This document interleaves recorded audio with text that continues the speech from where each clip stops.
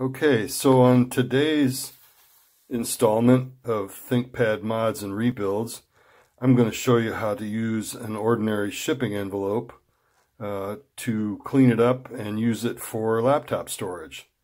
For this trick, which is pretty common sense really, straightforward, you need an envelope with a shipping label on it, and it can be either paper like this one or Tyvek or padded or whatever.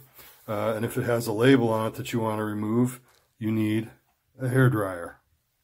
And what we do is we heat up the hairdryer and play it over the label a little bit, and the label will peel right off. After you get the label peeled off, you're left with a nice great big envelope with nothing on it except for an Amazon logo.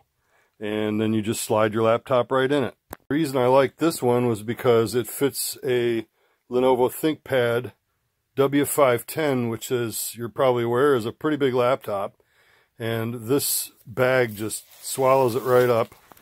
And then you just get a black Sharpie and just label it. In this case, I labeled it as the W510, and this is the top of the laptop. That's useful when you stack them, so that you can stack them face to face and bottom to bottom, and it tends to result in less screen damage when you do that. I tend to store them vertically, but at any rate, a quick, cheap hack to store your laptops. And if you take in a laptop from a client and you're repairing it and you're done with it, you can put it in one of these and it's all in one place, because this will also fit the adapter and any other peripherals that you have with the laptop. Anyway, thanks for watching. Give us a like in the comments if you like this video.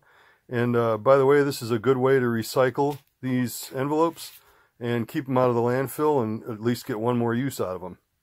All right, thanks. See ya.